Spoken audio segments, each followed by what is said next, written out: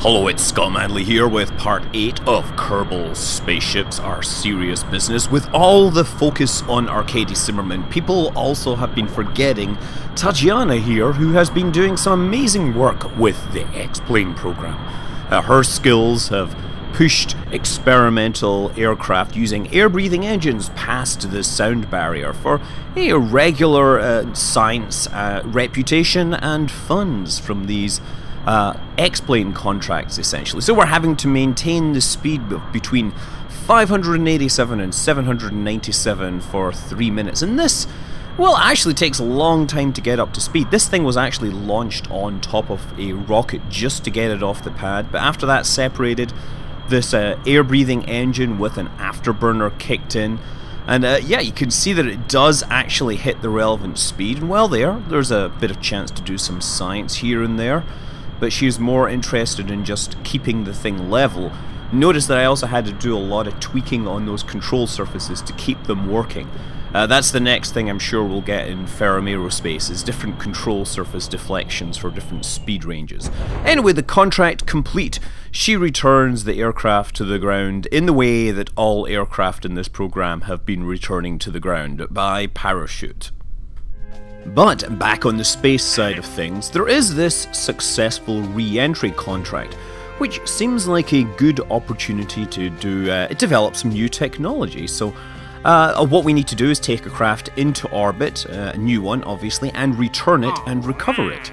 While we're at it, we can probably do one of these suborbital space flights. We just need to get up to 300 kilometers. So the idea is we're going to build a manned mini aircraft, a new type of aircraft that has never flown before. And this is it, the X-Infinity. Yes, this is the next evolution in spaceplane design. We've stepped away from the X1 with its wings and control surfaces and really pared things down just to the cockpit and not very much else. In fact, it's really skimping on many things. For example, it has only about 2 hours worth of oxygen in it. So we have one chance to get this right.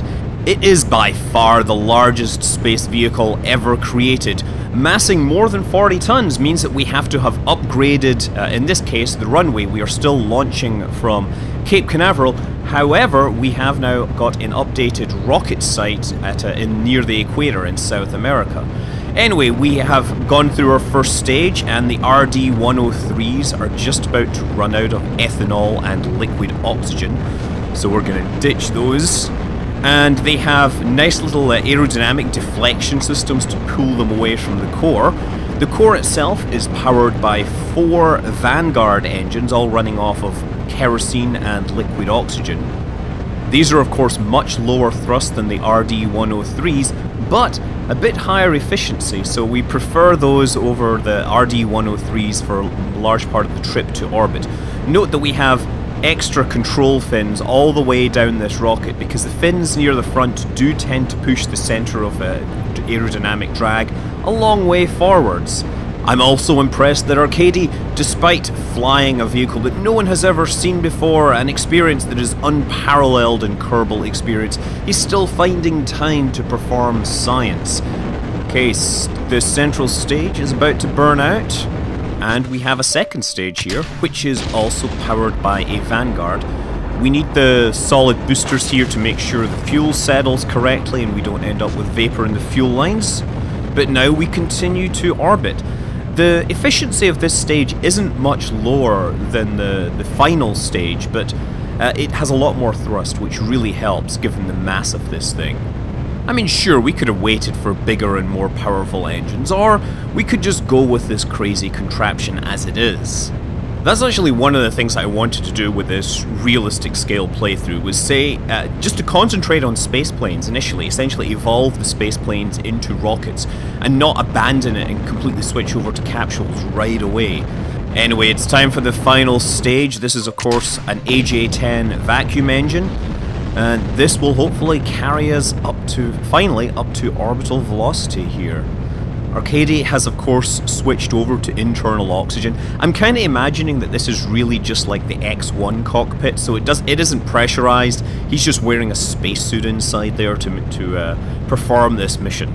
Presumably they've made a few other upgrades to make sure that it can survive the heat of re-entry. Perhaps they've silvered that glass a bit and added some heat shielding, I don't know. This final stage takes a really long time to burn, but you can see that I'm just dropping the nose down to try to keep the time to apoapse working at reasonable numbers. The idea, of course, is you want the time to apoapse to hit 0 just as you hit orbit, so that you're perfectly in orbit. We don't need, as we go higher and faster, the amount of deflection we need gets lower and lower. To be honest, I think my launch trajectories are still too steep, and I'm missing a lot of useful delta V earlier in the launch. And that's just because I'm not used to these real scale launches. And of course, the penalty for going too steep is frequently that I have to continue to have to pull up more and end up exceeding my angle of attack limitations and losing the vehicle. Now, you'll also notice that Science Alert is telling me that we have an EVA experiment available.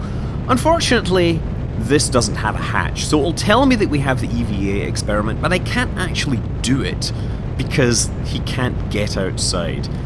However, in a way that is authentic, because let's face it, the pilots, we didn't do EVA until Voskhod or Gemini. Neither of the original spacecraft were really designed for EVAs early on. Although I guess the Vostok was included an ejector seat. But there we have it! Arcady is in orbit. He is the first person to orbit the Earth. He is doing it in his tiny X-Infinity flyer. We have a little reaction control system on board, which got a throttle down. But look, we're over the Atlantic here. We're going to pass over Africa, the Indian Ocean, Australia, Indonesia, Pacific, and then we'll be back over home territory. And we hopefully will be re-entering by that point, because otherwise he will be suffocating if he doesn't. Okay, so let's find my spacecraft there. There it is there. 200 meters away. I guess the detachment charges really pushed me quite hard. Okay, now enable the reaction control system. Disable. Okay, there we go. Oh wait, disable this SAS. No, there. That's it. There's the sun there. Look at the beautiful view he is seeing. Although he's actually seen this several times, but he hasn't seen the Atlantic from this high up. He's always been in sight of North America or Kazakhstan or whatever. This is the first time he's been this far away from a rocket launch site. Okay, so now we have about 45 minutes until we're around the other side of the planet. At this point, time to do whatever science we can, grabbing science from shorelines, grabbing science from tropics, water, deserts. It's all good as long as we transmit it when we're within range of a target. Oh yeah, Madagascar. I forgot to comment we're flying over Madagascar. There's Australia, and that is our cue to start our deorbit burn. Mostly using the onboard reaction control system here. You don't need a huge amount of delta V to deorbit, just enough to lower your periaps. And we've got a speed record. All the speed records until, well, escape velocity or something, I guess. X-Infinity has got everything. I don't know if there's any reward for getting a Kerbal into orbit, but his reward is to see the sunrise in a way that no other Kerbal has before. Well, assuming he can, look over his oh, wait a second, he's upside down, so if he's upside down, that would be his right shoulder. Yeah, if he could look over his right shoulder, he'll see the sun coming up. Unfortunately, I don't think the windows are going to let him really see this. Having said that, the viewport is obviously vastly better than the Mercury capsule, or the Gemini capsule, or actually any space capsule. This is an aircraft. It's designed for visibility. We've got all this extra heavy glass and things like that. I mean, presumably once we invent once we invent space capsules, they will be a little lighter, right? Less visibility, more lightness. Better technology, more robustness, more ability to stay in orbit. I mean, this is the stock amount of oxygen that's included with with this cockpit. And after flying this, I began to wonder if there was a way to add more oxygen using the procedural fuel tanks. I didn't bother to think, but I'll have to try that. Anyway, our periaps height is now down below about 70, and it's time for us to orient ourselves for re-entry. Oh wait, we are oriented for re-entry because the re-entry is going to happen on the other side of the planet. This is us flying over the Pacific. Look at this. This is the first time someone has seen sunrise and sunset within such a short period of time. Arcady will no doubt be an inspiration to us all when he returns, assuming he survives. More importantly, I'm sure he'll have this. Oh, he'll have something to tell the scientists. Another crew report about stuff, basic telemetry. Send those. We are indeed in range. The trick is to make sure you don't transmit it when you're not within range, because then you just lose the data. Okay, so we are deploying the flaps for descent. What this? Oh wait. Oh man, okay, so I think I made some minor modifications to this. I thought it was a bit top heavy. Apparently I've added an extra set of flaps when messing around with my bottom flaps. Originally those two flaps were in two different groups. Yeah, okay. Well, the idea of these flaps at the top are these, I don't know what you call them. They're spoilers, I guess. They fold out and they cause the nose to sit high so that it will keep the wings high enough so that it will stop our descent or slow our descent and help us, safely re-enter without burning up. If you just let the thing go nose first, you will probably nosedive into the atmosphere and just break up. Right now I'm actually using RCS to hold orientation since we're really high up and none of the other control surfaces will be particularly effective. But in a moment we turn it off, the nose dips down, but after a bit of oscillation, it comes back up. So we do have a stable attitude here, and we just try to arrest the oscillation with the RCS fuel and pick the stable orientation, let's say, using the least amount of fuel here. So yeah, this is all just really tiny flaps attached to this thing to make sure that it adjusts and flies correctly here. We have a single parachute for landing. We went through a lot of iterations on this, or I went through a lot of iterations on this in the simulations, and I then went and changed it after I went for the final deployment, so that's why we have these double set of flaps on the top. They do actually look pretty cool though. They're a combination of aero brakes and, I don't know, brakes to adjust the center of mass really. More science for but a second, but we missed our opportunity. Now we're down to about 80 kilometers. You can see the heat is really starting to build up in this, and now the firestorm really begins here. Watch that vertical speed. The vertical speed isn't decreasing too quickly. We're pretty good here. Currently, we're experiencing over 1 G of deceleration. We're going to experience higher and higher forces as we get lower and lower. So there are 2 Gs, and hopefully some of that is pushing us up to slower descent just a little. Oh, 3 Gs, 3G, and yes, our vertical speed is slowing. You see that? Up, we're hitting 4 Gs. There's a lot of force and a lot of flames, but Arcady knows how to handle this. He experienced worse on launch at this point. He experienced up to 5 Gs during the launch, so re-entry is actually a whole lot easier on him than the launch was. But that's us. Look, it's now through the atmosphere safely. Arcady has successfully re-entered. He just needs to land. And so I just try to test out the handling to see how it is. We've obviously, it performs re-entry spectacularly well. But when it's hypersonic, it does actually, I can actually lift the nose up here and gain altitude if I like. I'm just trying to turn back towards, I guess that's the Caribbean over there. Hard to tell. We're, at 100,000 feet at this altitude, so you don't really know what you're seeing.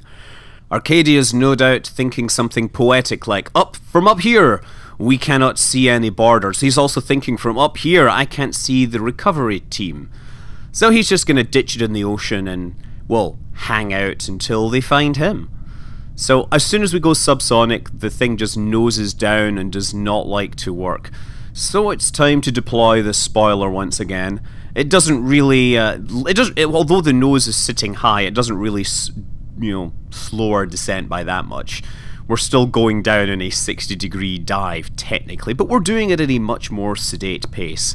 Although with stability control it does look like we're wobbling all over the place. I think some iteration is needed on the X Infinity. I think really we do need to invent that space capsule concept that Werner's talking about. I mean, you know, he's always talking about mass, and he's complaining about these pilots who like to be able to see things. I mean, I think it's telling that Werner will frequently refer to the pilots as the biological payload. And he's been known to hide all the snacks in the rec room to make sure that the pilots don't put on any weight, or rather extraneous mass, as he likes to say. Anyway, look, we're down below the altitude, down below deployment altitude, and this thing sits nicely. I guess the pilot does feel a little constrained, getting pushed forward, but this is a great moment for all Kerbal kind. A flight that lasted just under 2 hours and brought him all the way around the world. Arcady is indeed a hero to all Kerbals. And more important, he is the Kerbal that helped us complete that all-important recovery from orbit contract, which will give us cash. Let's just check the contract. Okay, yes, we get a suborbital space flight. Up to that, great. And we don't have any other contracts. Because of course I have to recover it. I have to recover the vessel, don't I? Recover the vessel and head on over to their office to pick up the cash, the prestige, the science, the women, or whatever. I don't know. You know, Arcady, that's what he asked for. So yes, loads of science, loads of money. Arcady has advanced to level 1 because he is a pro. And okay, so this didn't. What do you mean the contract requires an unmanned spacecraft? That's some sort of fine print lawyerism. Well, I guess I know what I'm going to be doing in the next episode. Until then, I'm Scott Manley. Fly safe.